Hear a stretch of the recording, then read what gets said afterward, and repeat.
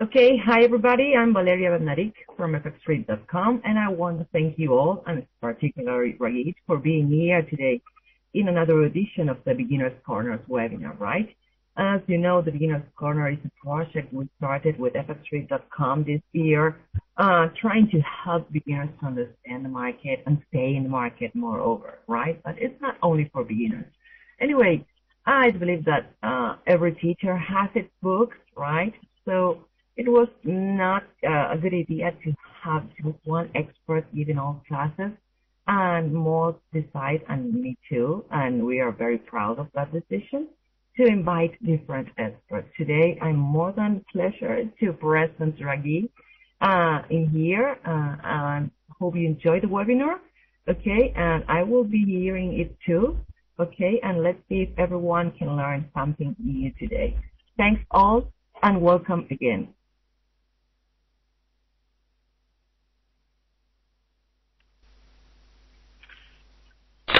This is Raghee Horner. Thank you very much, Valeria, for that nice introduction. And what you're doing here with FX Street with this beginner series is wonderful. And it's something that I think a lot of us, experienced and novice, can benefit in terms of going back to the basics. So I hope everybody here, and I recognize some of the names. I know quite a few of you are also very experienced, seasoned traders. But going back to the basics always reminds us of those things that we've forgotten. And for those traders who are brand new, I will do my best to break down how it is that I look at things. Not only something you can understand, but something that you can apply to the market, hopefully right away. So I'm sitting here with my cup of coffee, and I have my notes. So what I want to do, hopefully, is encourage everybody here to also take some notes. And if you have any questions, feel free to type them in. I will read them aloud so that everybody knows the question, and then we can go about answering it. Of course, we have just, I believe, 60 minutes together. So I'm going to do my best to cover all the material, but I'm not going to be limited to the framework, so if you guys want to go beyond that, please feel free. But there's going to be just a few main concepts that I want to make sure everybody knows here. And a few things before we start. Every expert that you have here, the best thing that we can share with you is not some sort of impression that we know everything about the market, because nobody does, especially when it comes to a market as vast and intercorrelated with so many other markets as the Forex is. The second thing is, I'm only going to share with you things that I actually use. So those tools that I choose not to use, and certainly there are many, many of them, my choice not to use them is not because I feel they are not good tools. My choice not to use them stems from the fact that I have another tool that satisfies that requirement for me already. And finally, I think the thing that we want to make absolutely clear is that these are just my opinions. Okay, this is my opinion based upon my trading career that spanned the equities markets, the futures markets, the Forex market, and the options markets over the past, actually, more than 20 years now. So hopefully what I'm doing is giving you a look into my brain, a look into my trading office, and you find what you think works for you, and that which doesn't work for you, hopefully you can learn from somebody else. And that's what's so great about having this type of exposure to so many different traders and teachers and coaches and analysts and so forth. Okay, so with all that being said, let me tell you the first thing that affected me more than any other thing in my trading career, and that is the idea of Dow theory. So I think what I want to do here, and just bear with me a moment, what I like to do from time to time is just kind of write notes as we're going along. So I'm just going to go ahead and use Word as a whiteboard, if you don't mind, and we can just take some notes together from that. Bear with me. I'm going to just jump on over to Word here, and we'll do that. So Dow theory, that's probably the most important aspect of my trading, because what Dow theory taught me was that, home for me, was that I was measuring the market, and it's unusual how difficult it is to type and talk at the same time, but I was measuring the market looking for psychology. So if price equals opinion, what I'm doing by looking at a price chart is measuring that opinion and the culmination of a bullish psychology or a bearish psychology, or even no opinion, where the market will congest or consolidate. So Charles Dow looked at this, and he coined a few terms, and he called them, I believe, market trends or phases. And the actual lingo is less important to me than the actual idea behind it. He believed that there were essentially three phases or trends. An accumulation, which is a narrow sideways, usually very low volatility, sometimes low volume direction or trend or phase. Markup, which is better known as an uptrend, and distribution, which typically follows some sort of trend, and it's when, and you guys have all seen this, it's when the late money comes into the market, the volatility increases, the attention is usually very, very intense on that particular pair or market or whatever it may be, and we start to lose the momentum and the sentiment and the organization that created the trend in the first place, and prices begin to move very haphazardly in a range. So what happens is, on the very strong up days, the bulls feel very justified, and on the very strong down days, the bears feel very justified, yet there really is no clarity in the market, and we're losing the organization of the momentum and the sentiment that turns into the trend. And in all due respect to Mr. Dow, there is a mark down. Now remember, Charles Dow was a stock market participant. So stocks have a bullish bias. In other words, people are typically long in the stock market. They don't often try to take advantage of being short, of short selling. But we know in the Forex market, there's really always a bull market somewhere. So, for example, whether it be something like the euro-US dollar pair, and let's jump on over to that here, jump on over the euro-US dollar.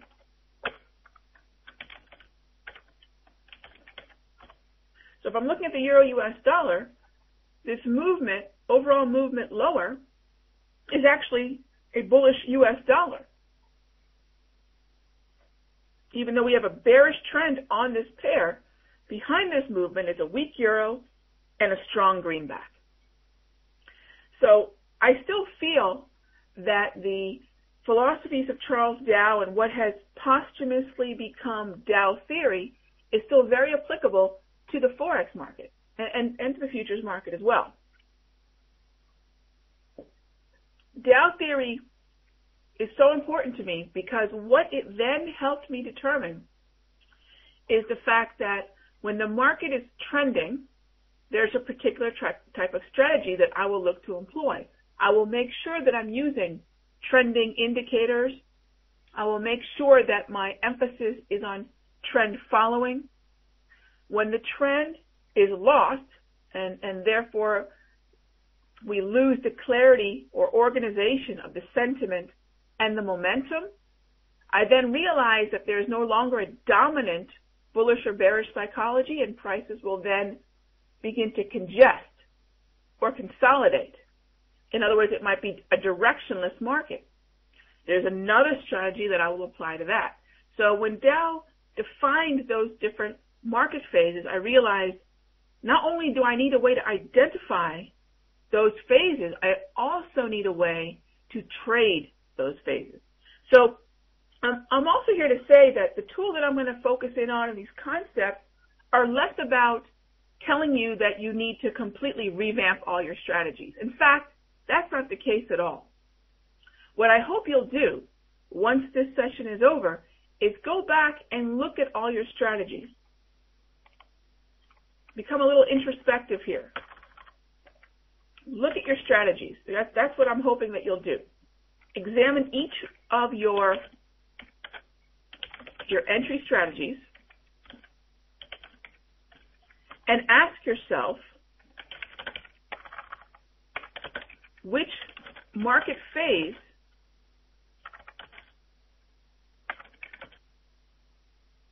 was it designed for? If you don't know which market phase, whether it be a trending strategy, whether it be a non-trending strategy, if you don't know which phase it was designed for, you don't know when to apply it. And I think a lot of people, for some traders, this is an unusual question to ask because most people actually look at these strategies, they look at their trading, and they just haphazardly apply the strategy rather than asking themselves, which environment will it thrive in? Which environment was it designed to thrive in? Some traders go about it another way. They define themselves. So, in other words, they'll tell themselves, okay, I am a trend follower. And that's fine. I actually love trend following. I think it's a terrific strategy if there's a trend, right? If there's a trend. So, if you are a trend follower, task number one, job number one is identifying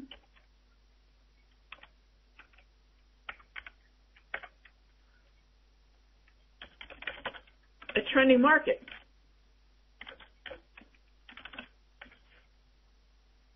That's job number one, if you are a trend follower. If you are a trader who likes to take advantage of sideways markets, there's actually two types of sideways markets. Remember I mentioned accumulation, and we also discussed distribution. Well, accumulation is where I will apply a momentum strategy. In other words, I will wait for that sideways price movement to reveal whether the bulls or bears will have won that battle. In a distribution market, prices tend to exhaust because of the higher volatility. So that's where I'm looking for a range-bound strategy. A lot of people might look at a stochastic or some sort of overbought or oversold type strategy that allows you to fade ceilings and floors. Okay? But I'm getting a little ahead of myself. My main goal, again, as a trader, is not to limit or define myself by saying what kind of trader I am, but rather, first, identify the strategies that I have as strategies that are either meant to capitalize on trending markets or non-trending markets, and then have a tool that I can use to identify which type of market I am in. Now, the challenge with the question, identifying the kind of market that we're in, I'll tell you, that's not something that you'll find in a lot of books. Some traders will say that, once you have a trend line, say a downtrend line resistance, that's when you have a downtrend. Well, trend lines, using a trend line to identify a trend is extremely lagging. Some traders will use the 20, 50, and 200 period simple moving averages. I did that for a short amount of time. Using those three very psychologically, very well-known, very well-followed indicators, and looking at the way they cross with one another, looking at the way prices cross with them, that is something that a lot of traders will use to identify the bullishness or bearishness in the market. And that's fine too. But what I really wanted to do is have something I think that would not just identify when the market's begun trending, but when it also has transitioned out of a trend into accumulation or into distribution, and also have a dynamic support and resistance that allows you to also define where the trend would no longer be valid. And with those questions in mind, I went about trying to find a set of tools that would allow me to do just that. And that's where I came about discovering how I could use the 34 period, which is a Fibonacci number, the 34 period exponential moving averages on the high, the low, and the close. Now, just out of curiosity, how many of you are already familiar with my 34 EMA wave? And while I'm at it, how many of you are already familiar with what I call grab candles? Okay. So I do want to mention that the indicators I have running on this chart right now are available for free in one of two places. Okay, neither one of these, I will tell you exactly what they are, exactly how they work. Some people go ahead and code them on their own, or you can download the free custom indicator for the MT4 platform. So you can either go to, and I'll tell you which one is best for each scenario. If you have a version of MT4 other than the Interbank FX version, head on over to RagheeHorner.com and search for Grab 2.0. And there is a compressed file that you can download, and there's also a video that teaches you how to install it. If you don't want to get into that, your alternative, and it doesn't have to be a live account, it can be a demo as well, or any current account holders for Interbank FX, you can go to ibfx.com and download their version of MT4, which is called the Interbank FX Trader 4 platform. And already installed in that version is a template for the wave and the grab, and also the individual indicators for the wave and grab. So there's two ways you can get it. It's really up to you as to which way you'd like to do it. But they are available for free. And what they'll do is they'll do the color coding, which I'll explain to you in a moment, as well as the 3 lines of the wave.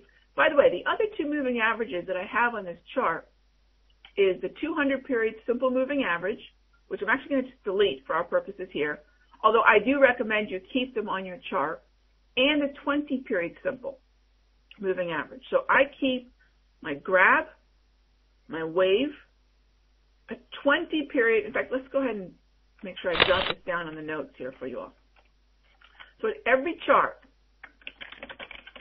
that I have, and by the way, this doesn't matter if it's futures, like when I'm trading crude oil and the dollar index or the Dow. It doesn't matter if it's a stock, like if I'm trading Apple or Amazon, or if it's the Forex pair. Every chart, my 34 EMA wave, my grab candles,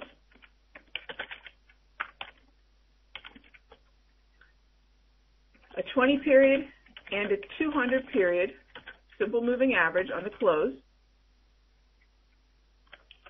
I also have a couple of the tools that I'll use, and they're completely optional. That is Power Stats,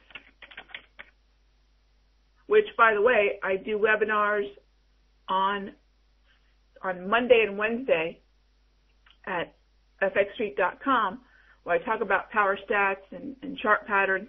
I also use auto charting for the chart patterns. Those are optional for those of you that don't want to use it or don't have access. But there are a number of brokers that will give you access to both those tools for free. So those are optional, but I think they're very powerful. In fact, if we have time, I'll take a peek at PowerStat so you can see how it is I design my trading day to work around the natural rhythm of Forex pairs. So we'll try to make time for that as well. So that's what's on every chart. So I want to take a brief moment here to make sure there aren't any questions. Does anybody have any questions? I know this has been fairly rudimentary so far, but I want to make sure I tackle the questions as they arise. And we're going to get into the chart setup with the tools here in a moment. All right, so I'll keep an eye on the text window. I don't see any questions so far. So either I'm being very clear or you're all asleep. I'll take 50-50 is my guess. All right. When I first started trading, one of the things that I was very conscious of was how much data was in my chart window. And since we're talking about the basics, what could be more basic, what could be more foundational than how you decide how much data to include in your chart view? I've learned over the course of teaching for more than a decade, and also studying traders from the U.S. to Korea to Jamaica, you name it, just all over the world, how they set up their charts. And I realized that it's a very random thing that traders do in terms of what they include on their chart. I find that new traders tend to look at very few candles simply because they're intimidated, and more data is confusing and intimidating and tends to become a distraction. And experienced traders tend to often look at too much. Well, it's a very subjective thing. And so my opinion was each time frame, and the time frames that I trade are the 5-minute. I have a very specific strategy for the 5-minute. I trade the 15, 30, 60, 240, and daily. All the common time frames that are available on the MT4 platform. And let me resize this window so it's not quite as large because I'm only using a single window. I'm going to resize this so it would make a whole lot more sense, wouldn't it?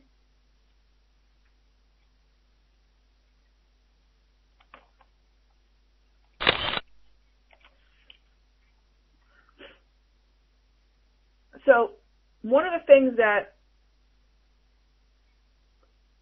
I want to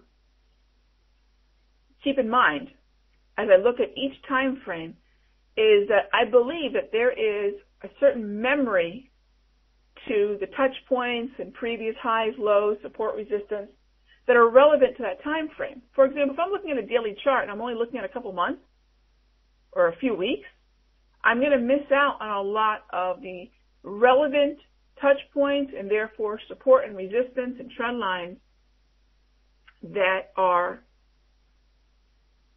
important for me to note on this chart. So whenever I'm looking at a daily time frame, I want to begin my analysis with approximately a 1-year view. Now, I realize that the vertical axis, the calendar axis, doesn't always allow you to squeeze in exactly these market memories that I'm going to tell you about, but get as close to it as you can. If you need to be over just a little bit, like for example, you see here I'm down at the last week of February to the last week of November, actually December 1st, instead of being December 1st. If I click it over one more notch, I'm all the way to May. So what you could do is simply drop a vertical line on what would be 1 year essentially, and then from here on, look at the significant highs and lows. Okay, there's significant highs and lows. The trends, okay, you can look at some of the touch points in order to draw your trend lines. Okay, so from this 1 year view, draw all the lines and levels you need to draw in order to I think, use the touch points that are most psychologically relevant. You know, when we squeeze in here in a moment, you can tighten up some of these touch points if you've missed them, but just get the general lines drawn first from this view. This is 1 year here. To the right of this red vertical line is 1 year. So on that daily chart, I want to draw in all those. So then once I've done these longer term trend lines, then I can zoom in a little bit to a more comfortable view. That February view that we talked about before, and I can make sure those touch points were hitting all the levels that they needed to. Maybe there are some more subtle ones that are visible once I go shorter term. But from that 1 year view, I want to take note of the overall direction of the year, significant rallies and declines, and then draw my trend lines. I might even draw some Fibonacci's from that longer term view as well. Now I might look at a Fibonacci level like this, okay, or maybe I might look at a more recent last major move like this. But these are things that I'll do from the market memory. Draw all those lines in, and then I have my analysis ready. So it's a 1 year view for the daily. Let me list the views for the other time frames. For the 240, it's basically no less than 1 month, but I typically find you're going to be somewhere around 6 to 8 weeks on the 240-minute chart. So no less than 1 month. You really don't need more than 2, but you might find yourself somewhere around 6 to 8 weeks. If it's a little bit more, that's fine, but just do that same thing again. Drop a vertical line from about 2 months out and draw all your lines and levels. For the 1 hour chart, look for all your relevant trend lines, support, resistance, Fibonacci, and so forth, highs and lows, over the course of the last 2 weeks. 2 weeks, okay? That is what you really need to focus in on a 1 hour chart. For a 30-minute chart, your look back or market memory is really no more than 2 weeks, but no less than 1 week. And then finally, the 15-minute chart, no less than 3 days, and you really don't need more than 5 trading days. So about 1 week, let's say 1 calendar week, but 5 trading days to about 3 trading days is all you need for a 15-minute time frame. So now that you know how much data you should consider when you're drawing your lines and levels on a particular time frame, let's take the next step, which is realizing that each time frame has its own market trend or phase very often. And this brings us to this concept of directional bias, which is where we jump out to the daily chart. And really, before we make any kind of, let's go to another pair. Is there a particular pair here that anybody wants to look at? We've been looking at the euro-US dollar, but if you prefer something else, let me know. And just bear with me. I'm going to go top off my coffee, so I'll look for those requests here in just a second. All right, looks like the winner is the Aussie, and then we can look at the pound yen. Okay, let's go to the Aussie. So directional bias is based upon this understanding that I believe that the daily chart is the most psychologically relevant time frame. Doesn't mean it's the most tradable. I don't want you thinking that means you should always trade off the daily. Although I probably spent the first 5 years of my career doing just that before the internet brought streaming quotes. I started off my career updating charts by hand, using a telephone line to get prices and speaking with my broker and then updating paper charts. But the reason the daily chart to me is the most relevant is because I believe it's the one that's watched by the widest audience, and it's the one that people use to determine what the dominant or overall trend is. Again, it's not because I'm going to trade this one exclusively. It's because I believe it holds the key to the dominant and most well-accepted, well-known opinion of any particular symbol. So, again, daily chart means that 1 year look back. And from this look back, what it does is by having a consistent amount of data for each time frame, I can then look at the angle of the wave and determine which market trend, going back to Dow, right, which market trend that we're actually in. So if that's the case, that the important thing is to look at the 34 EMA wave and the angle at which it's traveling to determine the market trend.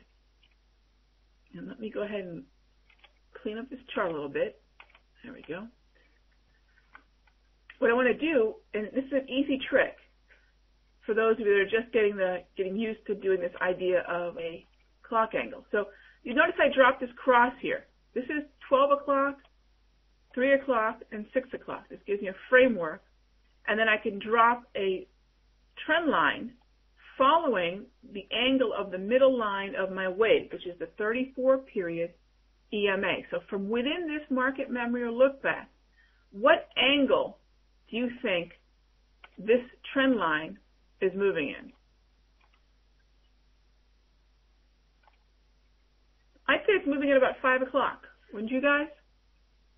And if it's moving at 5 o'clock or anything between 4 and 6, I've got a downtrend. If it was moving up between 12 and 2, I've got an uptrend. And if it's moving smoothly sideways, imagine 3 o'clock, you've got that accumulation cycle where the volatility is very low and the range is narrow and prices are relatively quiet and organized, just simply not trending. If there's higher volatility, more erratic highs and lows, a wider range, the wave will typically be moving at what I call a 2 to 4 o'clock angle. By the way, it's easier to identify a 2 to 4 o'clock wave angle by what it's not rather than by what it is. In other words, if the market is not steep enough to be in a trend, either 12 to 2 or 4 to 6, and it's not flat and smooth enough to be a 3 o'clock, what you're left with is likely that transitional market or that distribution, wider ranging, volatile environment called 2 to 4. So here I see that this chart of the daily Aussie, in terms of the angle of the wave, is pointing to a downtrend. Now, I don't want to ignore prices, okay? So let's, even though the angle is kind of pointing to a down, actually, you know what? I've got this power stats over it. It looks like it's been hooking. Let's zoom in a little bit. So it actually was, okay? And when prices broke the wave, that actually invalidates the downtrend. And if anything, if you take a zoom in here, and this is not my typical trading computer, but actually if you zoom in to this spot right here, what you'll see is with the move higher, the wave actually is hooked a little bit, and it's actually moving at about this angle right now.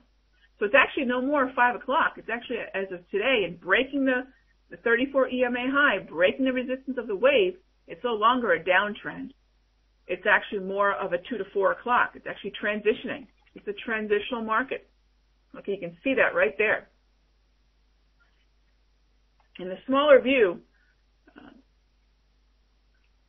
it was hard to see the angle of the wave, but for those of you that have been watching me for any period of time, you know that a swing trade or any kind of trend is invalidated when it breaks the wave.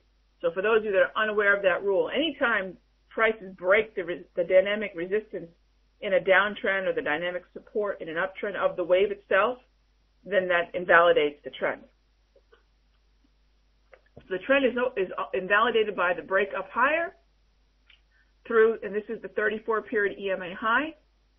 And you can actually see this middle line of the wave pointing a little bit more to say if this would probably be a 2 to 4. So we have a transitional market here.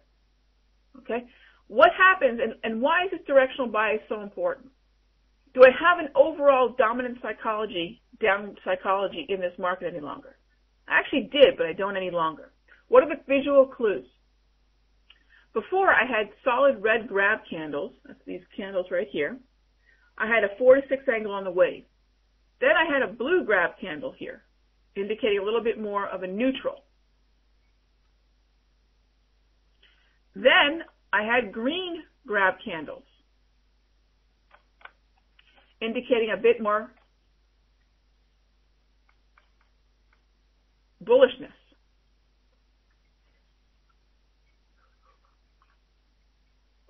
with all that being said,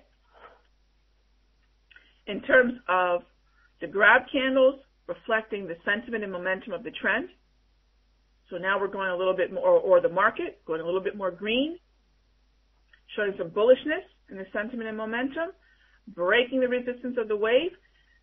This market could be said to no longer be in a downtrend, not in an uptrend either. This is a transitional sideways market. We could say possibly distribution. So there is no longer a dominant bearish or bullish psychology here. Even though the sentiment and momentum is bullish, the 34 EMA wave is not confirming or identifying any kind of trend any longer. This is very important to know on the daily, because this now means there is no dominant bullish or bearishness on the daily chart, and therefore what I recommend when I lack an up or down trend on the daily is to focus in on shorter term time frames. Because the lack of organization, the lack of a concerted overall opinion is going to affect follow through. So for me, that means I will go look at intraday trading on the 5-minute. I'll look at the 15, the 30, and maybe the 60. But typically I'll focus on the 5, 15, and 30 in a situation where the daily chart does not have a dominant directional bias.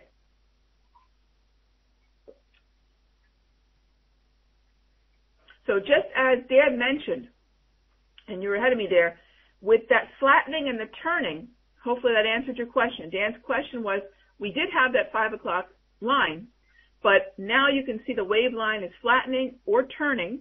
How do I interpret that? And I hope that answered your question there, Dan, because that's exactly what we're in the midst of, that transition. When we have that transition, again, I want to retreat to shorter term time frames with the expectation that we lack the organization of sentiment and momentum to give me longer term follow through. Right now, the 15 and 30-minute time frames are actually consolidating into a narrowing range. Eventually, I might have something like a triangle pattern, breakout or breakdown on either one of those time frames. So that's something to consider. Another thing to consider, and we are in an unusual environment, obviously, with what's been going on, not just for the past few months, but actually just yesterday with the major announcement of the coordinated intervention and the dramatic shift in not just even the availability of dollars, but the affordability of dollars in Europe. We had an unbelievable risk-on day, which I think is a little bit less so today, as we look at traders really digesting the fact that one move is likely not going to be a solution, but it is a near-term reason to be somewhat hopeful. But the basic problems still persist. We're just heading in a more positive direction with all the central banks being so proactive. That certainly is a reason to be bullish, but I don't know if it's a reason to keep propelling the market higher, through 12,000 on the Dow. It still has not been able to get a decent amount of support above 1250 on the S&P. And traders are really going to consider whether or not there's a reason to continue to keep that risk appetite alive and kicking. Now, why do I mention the Dow and the S&P, by the way? I mention those two markets because if I am trying to gauge the risk appetite or risk aversion in the market, the equities market and the U.S. dollar index are a great place to go identify that. So in terms of my approach with the Aussie, it will be very much a short-term affair. It'll be something where I don't expect longer-term follow-through, which is a shame because I would love to take advantage of the intraday uptrends on, say, the 60-minute time frame or even the 240 on a correction. But I don't want to put myself in a position where my trade requires the organization in order to get the follow-through that I need to my profit target. Because nothing's worse than getting into a meandering market, one without a dominant psychology. And even though the Aussie had an unbelievable breakout day yesterday, as did a lot of pairs, again, if I don't feel the risk environment will remain, I have to question my expectation for another push higher. In fact, there's a pretty good level that I can look at, a Fibonacci level here, that could shed light on the line in the sand as to where and when I might begin to feel a little bit more bearish. And I think the 382 level, Fibonacci, the 38.2%, might be one to watch. It seems to be where the battle is being fought for supremacy of the near-term sentiment and momentum of the Aussie. Okay? By the way, one of the things that I discussed in yesterday's FX Street morning chat, the one that I do Mondays and Wednesdays at 9, was I talked about the Euro-US dollar and how the movement higher in yesterday's risk-on environment, that risk appetite, was actually an opportunity to short into the downtrend on the euro. A lot of people are projecting a push higher in the euro, and that's fine, but rather than projecting a level that might be 300 or 400 pips from where we are now, I look at it as rungs on a ladder. If one level is able to be taken out, then I'll look to the next level, higher or lower. In this case, if someone was looking bullishly at this pair, the red grab candles, by the way, and here's how grab candles work. They're absolutely keyed off of the wave. And the wave is not proprietary. This is simply the 34-period exponential moving average on the high, the 34-period exponential moving average on the close, and the 34-period exponential moving average on the low. If prices close below the 34-period EMA low, the candles plot red. I differentiate between up and down candles in a more traditional Japanese candlestick, shaded and unshaded, by the lighter or darker shade of red, blue, or green. So I can still keep that analysis. The lighter red is an up candle, darker red is a down candle. If prices close within the confines of the 34 EMA high and the 34 EMA low, inside the wave, they paint blue or neutral. If they close above the 34-period EMA on the high, they paint green. So I gauge sentiment and momentum with the grab candles. I measure the trend with the clock angle of the wave. So not only is the sentiment and momentum still bearish, overall, in my opinion, even though we had this up day, the angle of the wave is also moving down at 4 to 6.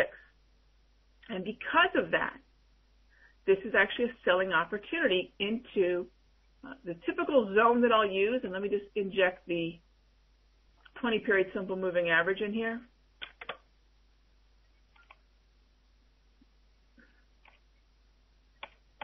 The zone that I like to look at for shorting is the area between the 20-period simple and the 34-period EMA low in this downtrend. So there were two wicks here that gave us shorting opportunities into the move higher.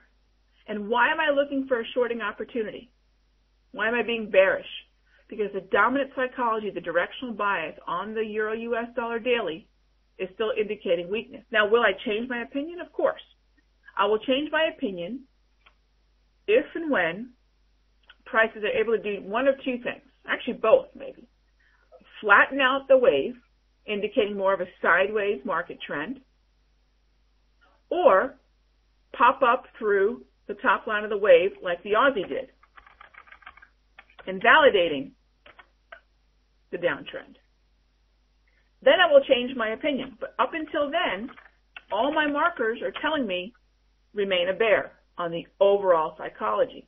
That doesn't mean I can't get long, but if I'm going to trade counter the directional bias of any market, I must go short term.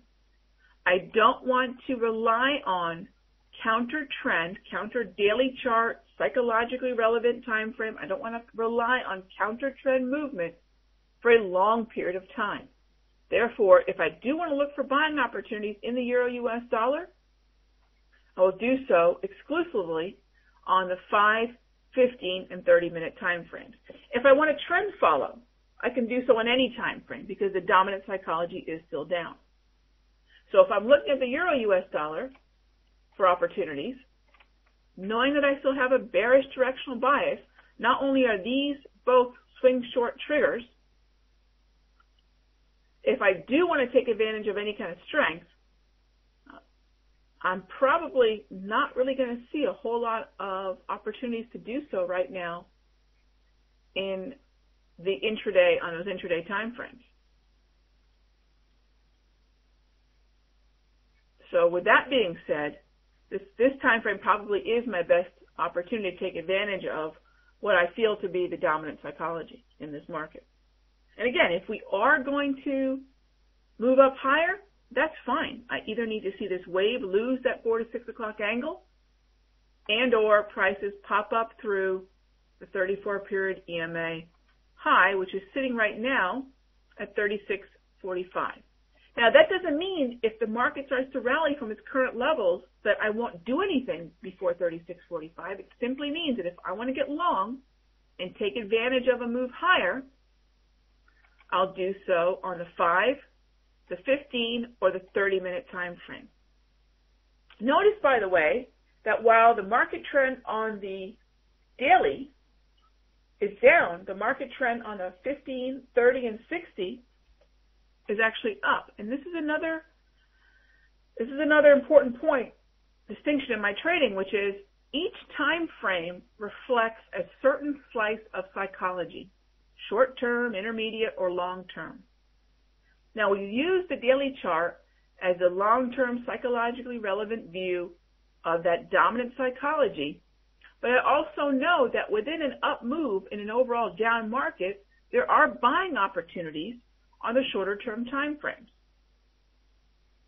So if and when I do want to take advantage of those, the daily chart and the directional bias that it reflects will help me determine what's counter trend and trend following, and help me determine which time frames I'm going to focus in on depending upon which way I want to take advantage of the market's movement.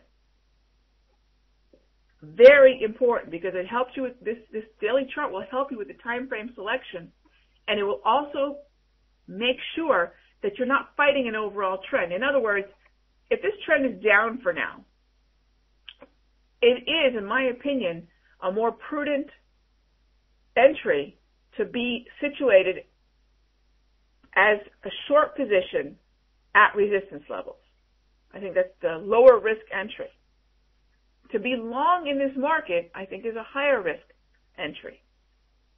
Not that you can't, but you don't want to require that the longer term sentiment and momentum continue to go counter trend just so you can get your follow through. Yesterday was a tremendous day in terms of what happened in the psychology of the market. But as I mentioned in yesterday morning's chat, I don't want to expect that risk is now back on. I don't believe that to be the case. In fact, by looking at the dollar index, which is still in an uptrend, and looking at the Dow, which is actually in distribution, we are reaching key levels where the dollar is finding support, and we're not far from exhaustion and therefore risk aversion in equities. So I'm going to expect weakness. And that's what I mentioned yesterday. Yesterday was actually an opportunity to take advantage of entirely way too much, really an overreaction to a very significant move, but an overreaction to the longer term perspective. Near term, it was a tremendous day to take advantage of risk. Fantastic day to take advantage of that risk appetite. To do so, anything else short term would be ridiculous. But longer term, I believe that the exhaustion was really starting to show even before the market closed. Okay. All right. So I'm going to give everybody a few minutes to type in the questions that you might have. I'm going to look over the text here and see if there's any questions that I can address or haven't addressed yet. And we'll take it from there. Okay, so I see a question right off the bat here about limit orders. Okay, so if I'm trend following, and this is a good example here of the swing short that I have actually live on the Euro US dollar right now. If I am looking to enter a swing short, what I want to do is look at the value of either the 20 period or the 34 period EMA low.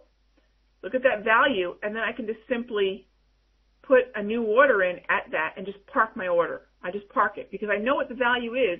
I know what price at which I want to engage the market at, so I'll just park that order with a conditional order because I do have a specific level at which there is that I'm expecting resistance to kick in at. So the market will actually get me in. There's no particular moment at which I feel this is the time I must get in. It's actually not a timing issue. It's a price issue.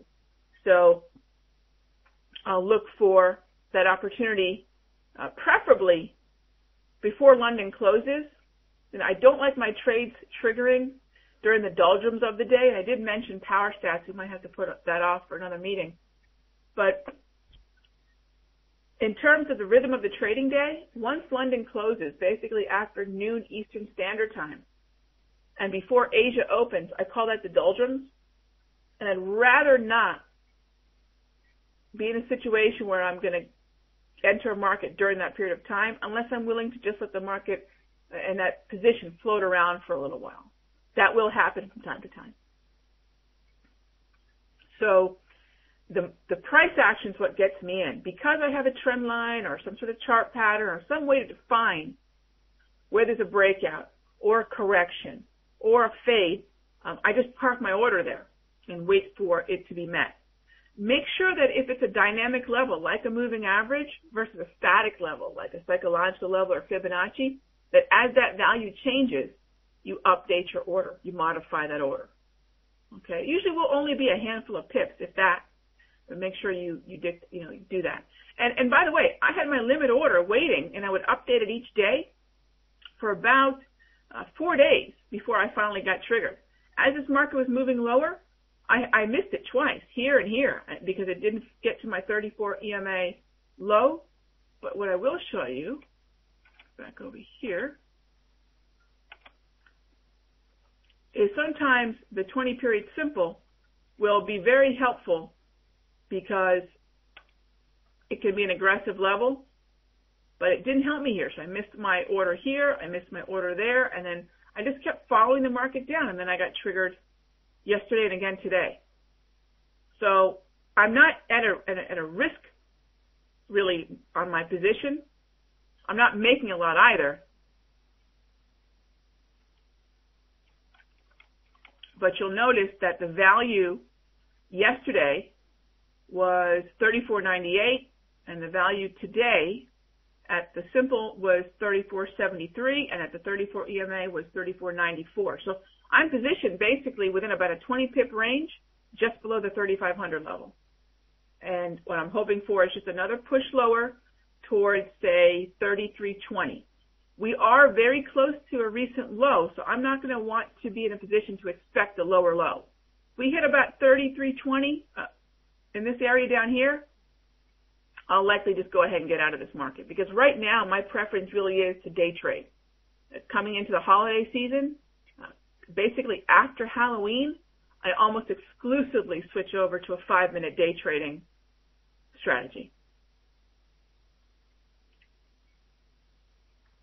The validity of this trade in terms of how long I'll hold on to it, based upon the wave, would be up here at 36.45. Now, that's only if the risk reward works. I'm not going to risk more than I could potentially make. So I've already told you where I've gotten in and where I'm going to get out. You see that the risk is a little greater than the reward. So what I'm actually doing right now, and because I just don't trust this market a whole heck of a lot, is my stop loss based upon yesterday's price action. I think that 35.32 high that we put in yesterday is going to be a level I'm going to watch, and I wanted to use the major psych level, so I actually put my stop at 35.55. That's where I wanted to keep a very tight stop loss. Okay? All right, so I want to let Val get back here on the line and wrap up our talk. And like I said, I present here at FX Street every Monday and Wednesday. Thank you sincerely, everybody, for coming out today. I apologize for last week. It was Thanksgiving, and I completely overlooked it. But thank you very much for making time for both Val and I for this presentation. And I hope you learned a little something today, okay? Thank you. I really enjoyed it. I appreciate the time. Okay, thanks, Raghee, for everything. I found it really interesting. So anyway, we are going to continue talking about this next Monday, and I will be visiting you in your webinar, okay? Thanks all for being here, and bye-bye. Thank you.